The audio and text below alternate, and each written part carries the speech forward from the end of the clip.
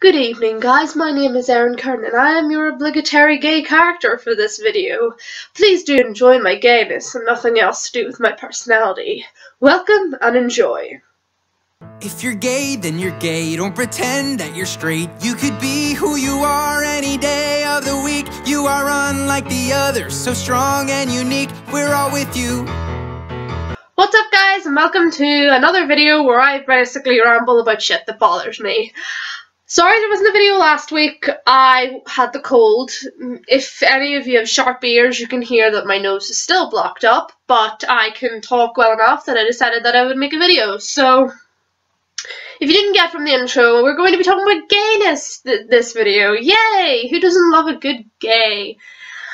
Oh, apparently a lot of people, but not the discussion for today. What I want to talk about today is why media can't really seem to grasp how to properly portray gay people on TV, or even in books and music and other pieces of media. A lot of people are probably thinking that I'm probably going to dive into this and say about how there's not enough gay characters on the TV, and how we need to have loads of them, and how they need to basically overcome every television programme and just get rid of all the straight people and just replace them all with gays. And if that's what you're expecting, then that's not what you're going to find. The problem I have with gay people being portrayed in media is that no one can seem to be able to grasp how to portray them properly. And I'm not saying that whatever's going on is homophobic. In fact, it's the complete opposite of homophobia. What I have a problem with is not to do with the fact that people are portraying gay people in an offensive way, or they're doing it wrong, or they're purposely villainizing them or making them seem bad. The problem that I have is that gay characters, they seem to be gay and have nothing else going for them. Let's go back a bit. About, let's say a decade ago. A decade ago, you would not have seen as many gay characters on TV that you would see now. That is a fact. You might see the odd show about gay people, or the odd gay character, and this is a problem that people still like to pretend is going on now, but it's not. But we won't get into that. Basically, you wouldn't see that many LGBT characters on TV, in books, on media, etc., etc. And it seems that people have taken the reverse of that nowadays. And if a movie or a TV show is coming out, it will be blasted from the rooftops that there will be a gay character. Every interview with said actor will be about their gay character. Everyone will be discussing the gayness. Nothing else, not the personality, not the plot, not what's going to go on in the show. It'll be about how gay this person is. And why? For one thing, you don't get that with straight people. You don't talk constantly about how this character is straight and how the straightness is revolutionary and how you don't see that many straight characters on TV because straight people didn't have really that problem when it came to being represented on television. And I get it, people had an issue, the fact that gay people weren't on TV properly for a very long time. But the problem is that we're supposed to be trying to normalize it. We want to make our LGBT characters, we want to have them on TV as commonly as straight characters. We want it to be as normal as having straight characters on the television. We want to be able to have a gay character on a TV show and for it not to be talked about, for it to be so normal and so used to that no one even bats an eyelash. Like, all this stuff where people make a big deal out about a character being LGBT is the exact opposite of what we should be trying to do in having LGBT characters on TV. As I said, we're supposed to be normalizing it, but there's nothing normal about having all the promotion being about the gay character. Anyone who watches my channel knows I love Doctor Who. But I've gone off it a bit in the final few years, probably since about 2013. Ever since Clara came in, I have not really been into Doctor Who that much. But everyone knows I have an opinion on the female doctor thing. But that is not what we're talking about today. Today we're talking about Bill Potts. Bill Potts was the previous companion of Doctor Who. As anyone who doesn't know about Doctor Who doesn't know, the Doctor always has a companion of some sort, most commonly female, to someone who is basically like the viewer. It's someone to explain things to and someone to have go on the adventures with them. Someone that has enough personality to stand on their own as a character, but for the audience to feel like they're there too. And they're a vessel of explanation, as I like to call them. Bill Potts was gay, and they did not fucking let you forget that. Oh my lord. I remember hearing, oh, there's going to be an LGBT character in Doctor Who, and I thought, well, okay, there's been plenty of LGBT characters in Doctor Who. Does no one remember Captain Jack Harkness? Omnisexual, would fuck anything. Oh, alright. But apparently this had never been done before. No gay characters in Doctor Who before until now. And fine, I was like, okay, we haven't had a lesbian on Doctor Who. As far as I can remember, we have had 2 females in an interspecies relationship, but we haven't had an actual human lesbian. So okay, let's see how they do it. They did it wrong. They did it so wrong. Every interview that they had with Pearl Mackie, who played Bill Potts, was either talking about how Bill was gay or how Bill was a gay person of colour. I did not get a single idea of what kind of person Bill was until I started watching the episodes. All they talked about was the fact that she liked women. All they talked about was the fact that they'd never had LGBT characters in Doctor Who before, which was a flat-out lie to begin with. And they put all this promotion out as if they're expecting to be praised, as if everyone was going to go, oh my god, Doctor Who is so revolutionary, they have gay characters. But they didn't. When all these interviews were coming out, people were commenting saying, like, okay, we get that she's gay, but what is she like? What is she like? What is she not like? What is her personality like? What does she do? Is she a student? Does she have a job? What's her background like? You didn't know anything going into the new series of Doctor Who about this new companion, apart from the fact that she was a lesbian. And back in like a decade ago, fine, that would have been, you know, whatever. But back a decade ago, they didn't know how gay people acted. They didn't know that gay people were basically just like straight people, except they were gay. We act like ordinary people. We are ordinary people. We're not any different. I don't feel the need to constantly talk about my sexuality when I'm asked to say a fun fact about myself. I don't feel the urge to go like, I'm Erin and I'm a lesbian. Must you know that I'm a lesbian? No, you must not. A lot of media don't seem to be able to know how to handle it, how to write it, and how to make it seem realistic. And a lot of people liked Bill as a companion, and fine, you know, I'm not going to try and change anyone's opinion, but it really began to rub me the wrong way when it was constantly shoved in your face that she was a lesbian. And I'm not saying this in a homophobic way, like, oh, the gay people, they were shoving it in our faces. Whoever was writing Doctor Who did not know how to write a proper lesbian, and this is coming from the point of view of someone who is a gay lesbian, or a lesbian. Gay lesbian. I just invented a new thing, gay lesbian, but I am a lesbian myself, and I couldn't stomach Bill constantly being told she's gay, she's gay, she's gay. It's like, okay, alright, we know. What else is there to her? Our sexuality does not define us. Our sexuality is not all we have to offer as people. There is more to us than just who we like and who we don't like. I mean, like, fuck, is that hard to, like, comprehend? Is that hard for writers to understand? Writers are supposed to be able to write complex characters with complex backstories and personalities, not just puppets with their sexuality written on their face.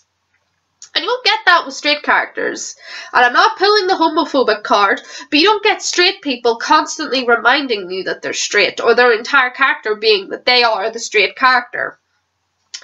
Is this the case for all LGBT media? No. There are some good examples of ways to deal with sexuality properly. For example, the game The Last of Us. I'm pretty sure you have heard of it, like The Last of Us. It was a very popular game back in 2013, was it? I can't remember what year it was, but it was basically about a zombie apocalypse. And there was this character called Bill in it, and Bill constantly referenced, well, he didn't constantly reference, actually, it was actually really well done. He would every so often mention the fact that he had a partner. He had someone who was with him in the zombie apocalypse and who basically fucked off because they didn't get along anymore. They had an argument or something went awry, and they parted ways. And spoilers if anyone's wanting to play the game, but you later find they later find Bill's partner has hung himself because he was bitten by the zombies and he didn't want to turn into a zombie. And you're basically given the impression, I was given the impression that there might have been more to this partnership, but it's not shoved in as much for it to be constantly about what is going on. There's a zombie apocalypse going on that is kind of more of a priority, and it is not confirmed that Bill is gay until when they've left, and Ellie has stolen a couple of magazines from Bill's apartment, and one of them is a gay porn magazine, and it's not even shoved in your face that it's a gay porn magazine. Like, she doesn't go, wow, gay porn! Like, she makes a joke about it and talks about, wow, is it really that big, and why is the pages stuck together, and stuff like that.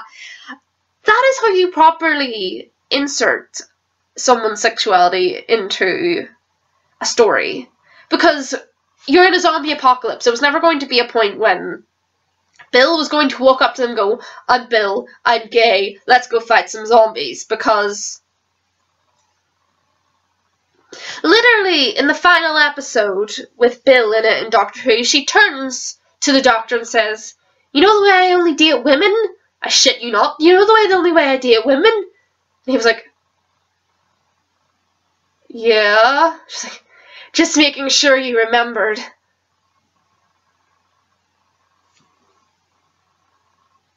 What? What?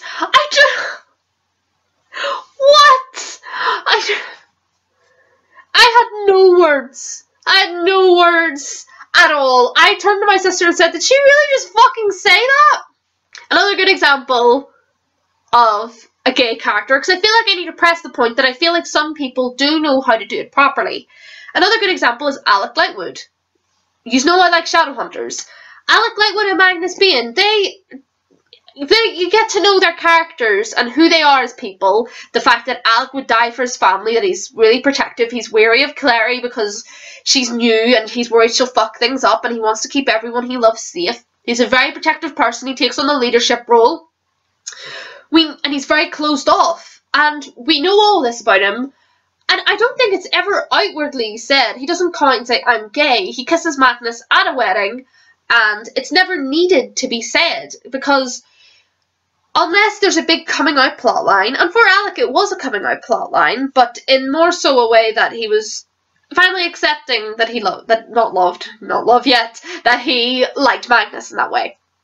Unless this is a storyline about having to come out to your family and say, I'm gay, or I'm bi, or I'm pan, or whatever it is you want to say that you are, and then there's no need to properly outwardly say it. I never said it. I swear to God. When my mum asked me if I was gay, I said, yeah. I never said I'm a lesbian. I say it a lot now, but I never felt the need. I don't feel the need when I meet new people to say, hi, I'm Erin. Must you know I'm gay? And I get that writers seem to feel the need to do this because they want to point out, look, we're being inclusive, we're writing more gay characters now. But it's kind of counterproductive to do that if you're not going to write them properly, if you're not going to write them as people, if you're not going to make them seem like normal characters, acting the way normal people would. Like, you're just going to make gay people seem like, you know, crazy people who feel like they have to constantly remind you that they're gay and that that you must know because it's imperative that you know. Media is supposed to reflect life, you know, real life or fictional situations and fictional worlds, but there's always supposed to be a ring of truth to them, and you can't write accurate gay people if you have to constantly bring up that they're gay, because that's not how real life works, unless it's a coming out story. That's not how real life works. I remember I saw a comment once where someone said, I hope Magnus openly refers to the fact that he's bisexual and says it in words in the future in Shadowhunters. And I'm just like, why do you need that? Magnus has referenced multiple times that he is interested in men and women. In episode 6 of season 1, he said, I haven't felt anything like this for anyone in over 100 years, man or woman.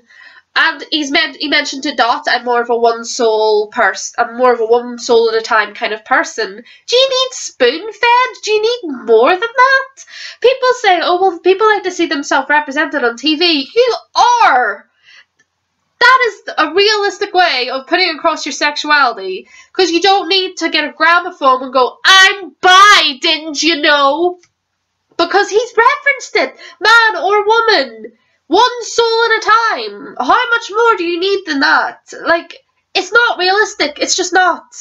We don't do that. At least I don't do that. I recently read a book that I finished just the other day that I got at W.H. Smith called The Swimming Pool Library. The Swimming Pool Library was written in the 1980s, and it is about a gay man. A gay man who's given the job of looking through an old man's diaries on the possibility of maybe writing a book about it. And the whole point of the story is that the main character is supposed to realise that he is actually privileged in his life as a gay man, and compared to what the old man went through, because the old man was gay as well.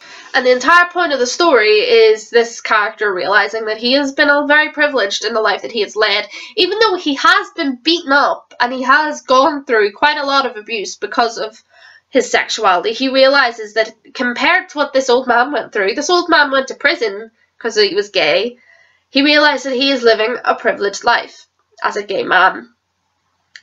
I cannot see something like that being popular these days. This book was written in the 1980s and it was critically acclaimed. It is a good book. A bit too much cock talk for me, but it was a good book. And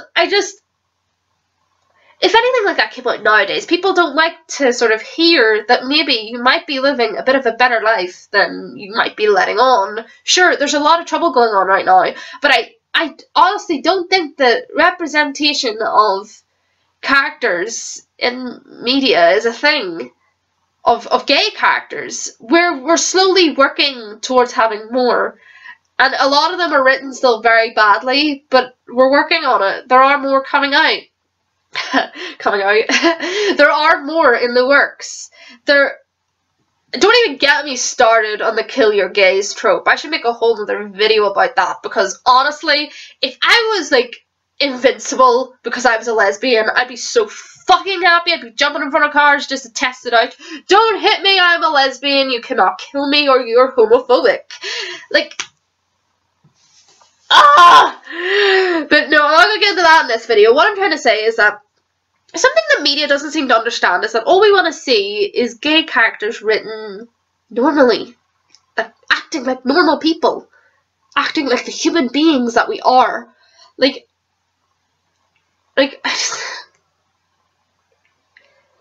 No one goes, hi, you must know I'm gay. You know the way I like girls? Just making sure you remember. Just in case you forget, I am gay. Have you ever seen all those articles that say, like, the newest Marvel movie has a gay character in it, the newest DC movie has a gay character in it, the newest whatever movie has a gay character, and you're like, why are you making a big deal out of it? We're trying to normalize it. We're trying to make it become just as common and normal as having straight characters in media. You don't make a big hullabaloo about the straight characters, so don't make a big hullabaloo about the gay characters. I know we're fabulous, but honestly, it's never going to get normalized if you are constantly bringing it up. And sadly, I don't think it's going to be a problem that's going to get solved anytime soon. But I don't know, it's just something I've noticed and I wanted to talk about it. And because I've still got a bit of a cold head, I feel like I didn't exactly get my feelings across properly, but I hope it was understandable at least. So, I'll see you next week, guys. And remember, I don't bring up that I'm gay every 5 minutes. Don't know about you guys, but I don't. My name's Erin. Hi. Fun fact about me is that I'm allergic to nuts and I love peanut butter. I don't know. You get it.